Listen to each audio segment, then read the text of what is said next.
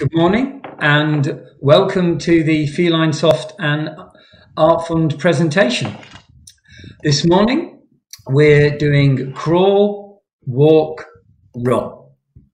We're going to take you through a story about Art Fund, but before we do that, I'm going to tell you a little bit about Felinesoft, and then Mary will introduce herself before she takes you on the story of Crawl, Walk, Run. So, Felinesoft are a digital transformation organisation. We've been around for 20 years, but we've been focused on the not-for-profit sector for probably the last 5 to 6 years now. You can see we've worked with a variety of clients during our time over the 20 years.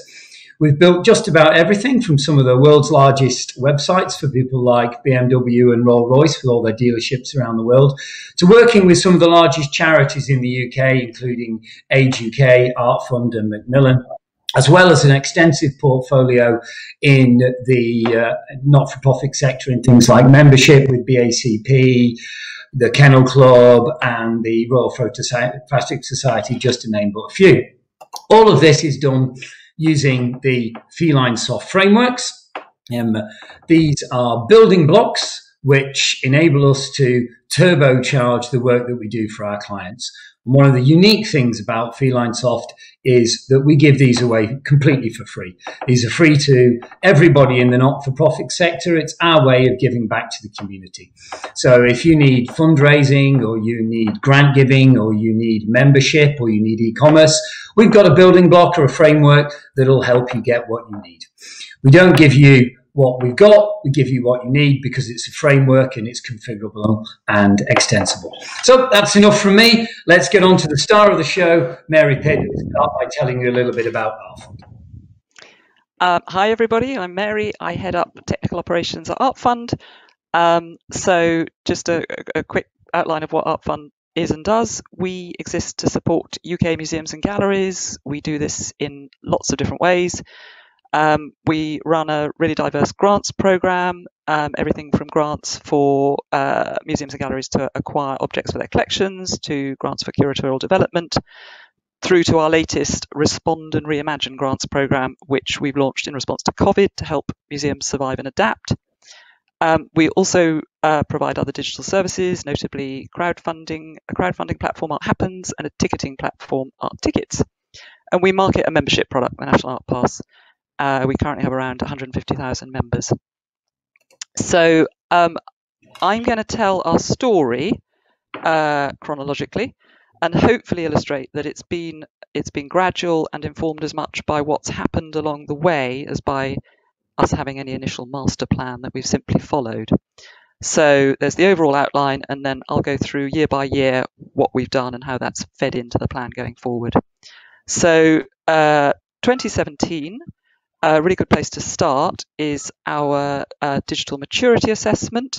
So essentially, we brought in a consultancy who looked at every aspect of our digital maturity, so people, processes, and the tech itself. And we didn't get a very high score.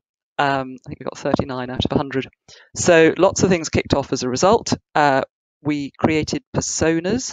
This was to give us a better shared understanding of our external audiences. We identified 4 in 2017. They were culture seekers, active givers, arts professionals, and students. And what we were really doing there was looking at what the drivers for each persona to engage with Art Fund would be, and also what their barriers were in relation to engagement with Art Fund. So once we had these, we looked at use cases by persona across Art Fund, so how we wanted each persona, or how each persona currently engaged in different ways with Art Fund. And this really surfaced how teams in Art Fund were approaching the same audience in completely different ways. So for example, the team in charge of grant giving were working with quite an old school grant application user journey, and they assumed that this is what curators would be looking for. Meanwhile, the team that supported the same audience in running crowdfunding campaigns had developed a completely different user experience for the curator, much more focused on breaking things down, giving curators what they needed in kind of bite-sized chunks at each step of the way, from first looking into crowdfunding to actually running a campaign. So we knew we needed to address this kind of inconsistency. And meanwhile, in 2017, on the tech front, we knew we needed to replace our CRM. We were kind of stuck on an old CRM that was that killer combination of very siloed and almost impossible to develop on.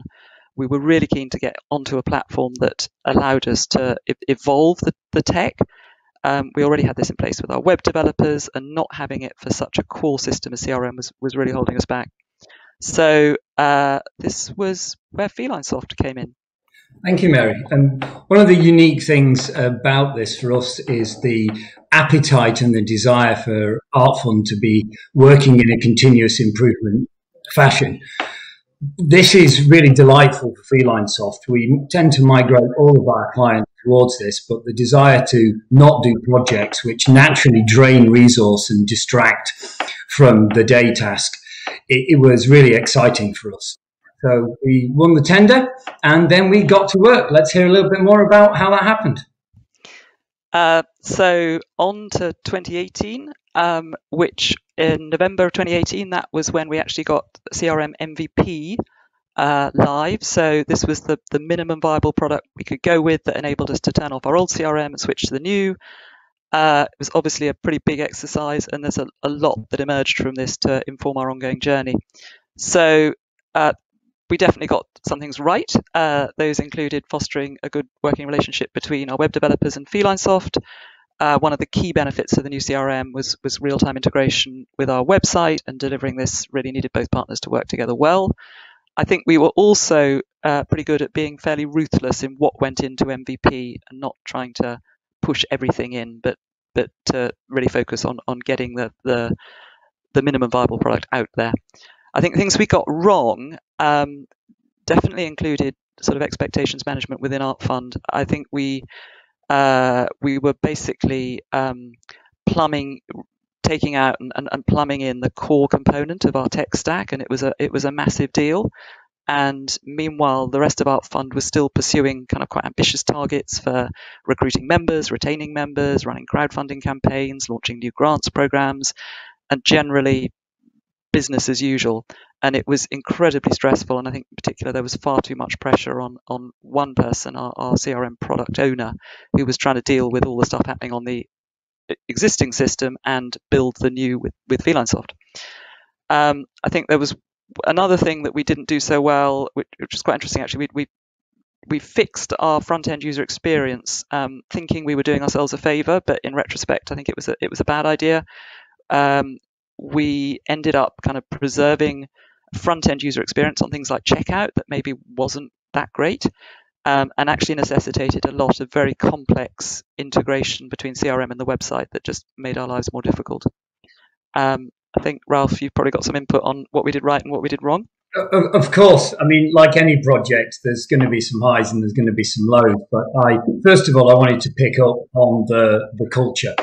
And for a while, we've joked that the tech is the easy bit, but we are experts in that area, so we should say that.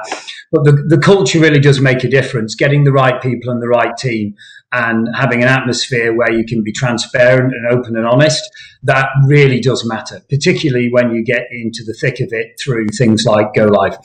Knowing that you can communicate clearly and transparently with people really will benefit your project. So we'd encourage you to look at the fit across all of your suppliers and within your team when you start a project. I would also compliment Art Fund on their view of MVP. Believe it or not, as a supplier, we actually say, please, can you spend less money with us? Because the smaller you can make your MVP, the lower the risk will be and the faster you'll be getting value back. And then we can get into what we could call continuous improvement. And I would also note finally as well that our frameworks are designed to be a single instance of all your data and of all your business logic, and that enables unified cart. And that was the bit where I would agree with Mary again. The locking in of the user experience meant that we couldn't quite benefit as much as we might have done from the agile approach. As we learned along, we kind of realized that actually we could make it better, but that requirements constraint kind of held us in a bit. So should we move to 2019? 2019 it is, and that was a kind of year of catch up on the tech front. So saying lots of things we didn't push into MVP. We were putting those out throughout 2019. I think Felinesoft were obviously critical in getting us through this because having got MVP out, we were onto the continuous improvement process, which I think, Ralph, if you want to say a bit about, and then I can just talk about how it was applied in our particular situation. Of course, Felinesoft look with all of their clients to move to continuous improvement. We have a mantra that says no more projects. We noted earlier that it sucks resource out of the organization, and we want to get you into improvement being the day job. That's the angle we want to take. And there's always things that you discover during a project that don't make the MVP cut. And then there's the standard optimization. There's going to be things that you can make better post go live. And that's what we want to focus on with our clients and get you into steady improvement. And that it has been really helpful for us getting those sort of structured processes in. I think we had kind of ongoing evolution with the web developers, but it wasn't very structured. So getting those processes in, and actually one of the big wins for us, interestingly, was that we had a fixed budget for technical development that we controlled within tech, and that was reflected our kind of capacity to get stuff through the pipeline, and that was a real help. So we're doing all that on the tech side. What we also needed to ensure was that on the upstream kind of UX and design side, we were focused on incremental continuous improvement to align with what we were putting in place downstream tech. So we did in 2019 a bit of a kind of proof of concept with our digital partner, and this is really where the crawl, walk, run moniker was coined. So we took a business objective. In this case, it was to increase our student audience, in particular to increase the number of students signing up for Student Art Pass, which is the student version of our membership product. And we had actually conducted an experiment on this in 2018. We'd created a simple landing page on our main website to sell Student Art Passes, and this had been very successful. So in a way, that was the kind of crawl bit, the sort of experimental trial. Is this worth pursuing? So we were now looking to gradually develop. We decided in the end a dedicated student website, as students as a persona didn't fit that easily on our main artfund.org site. So in 2019, we did the kind of next step of this, building this dedicated student website, and it launched in September 2019. It's been very successful. You could call that the walk phase, and we're now actually launching the next run phase, which is a little bit more focused on student retention. So it's just quite a neat example of the crawl, walk, run approach. I talked a few slides back about digital maturity, covering people, process, and tech. On the people front, I think one of the big takeaways from running the new continuous improvement crawl, walk, run approach, and indeed stuff that come out of CRM MVP, was we didn't have the right roles in place. So we did quite a major exercise to draw up what we called our new human architecture, and this addressed all sorts of gaps, from the need to have what we've called a DevOps manager role dedicated to running continuous improvement across 2 technical partners. And also we put in place a single digital services team within ArtFund who can ensure this holistic approach to our external audience personas and champion crawl, walk, run at source, if you like. And I think these new roles, and those are just a couple of examples, are making things easier for us and for Felinesoft. I'd certainly second that as well, and I think it's something that's quite unique about Felinesoft. From the start of our engagement with our clients, we support all of our clients in understanding how to get the most out of continuous improvement by explaining the roles and the structures that work internally to be able to drive value. In fact, a lot of our clients, and ArtFund were already well down this journey, will convert to using the continuous improvement approach for the vast majority of their projects, not just for the ones they work with us. And we'd be delighted to answer any questions on that if you want to reach out to us. Okay, back on the tech front, another key piece that kicked off in 2019, and again informed by everything we'd done, was we really wanted to get our grants management piece onto a continuous improvement platform. So it's a kind of the remaining key element of our tech stack that we really want to be able to evolve, and it's currently currently built out of what is essentially a finance platform. Consequently, the tech providers are not really continuous improvement oriented, so it's getting left behind. So going forward, we really were picking up on the let's do this continuous improvement across the board. So we're now into 2020, and things started. Everything was kind of going as planned. We were busy rolling out our new human architecture, gearing up to re-platform grants. Benefits of our new integrated CRM platform were coming through. All was great. Then COVID hit, and everything was kind of thrown up into the air. And I think the most immediate challenge for us was it really threatened to drastically reduce investment in tech. So what we call our velocity for the capacity we have to run the regular continuous improvement sprints was under threat, and the trustees and leadership team were reviewing everything in the face of what was happening. So, I mean, obviously museums and galleries were shutting down. Many of them were under an existential threat. Not many people were buying a national art pass, which was obviously affecting our revenue. So it was quite quite hair-raising. But thankfully, Art Fund took the view that we needed to keep up the tech investment to ensure we could both support the sector through the crisis and hit the ground running with revenue-generating activities as museums and galleries started to open up.